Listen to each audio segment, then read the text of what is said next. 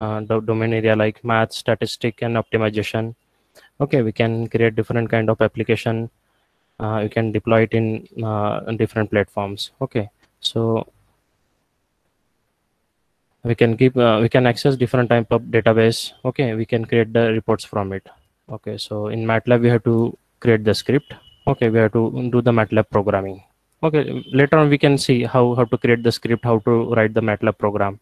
Okay, and similarly we have the Simulink, which is for the simulation and model based design. Okay, so as like MATLAB, here we need to create the script.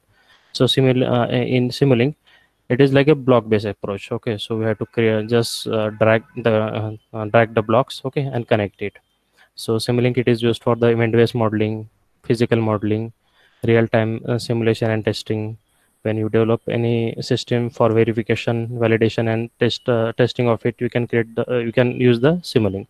So we will not go in deep with these things. Okay, right now we will focus on the MATLAB. Okay, and some of the applications of let's say MathWorks, sorry, some of the application areas of MATLAB, that is control system, signal processing and communication, image processing and computer vision, test and measurement, computational finance, computational biology, and etc. Right now we have around 117 toolboxes of MATLAB. Okay, so let's go.